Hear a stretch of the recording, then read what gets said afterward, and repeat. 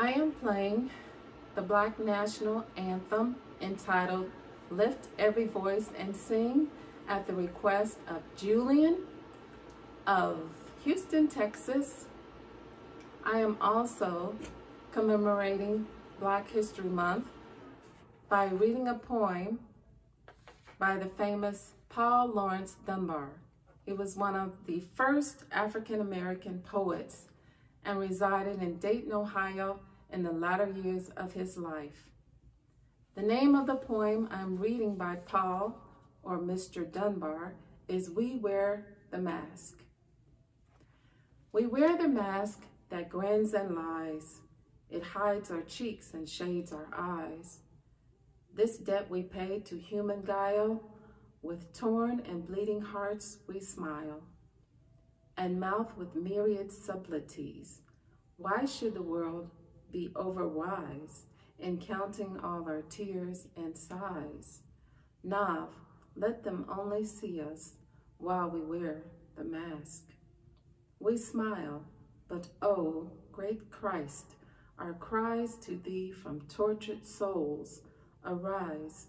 We sing, but oh, the clay is vile beneath our feet and long the mile, but let the world dream otherwise. We wear the mask. And that's Paul Laurence Dunbar, our feature for Black History Month. And now, lift every voice and sing.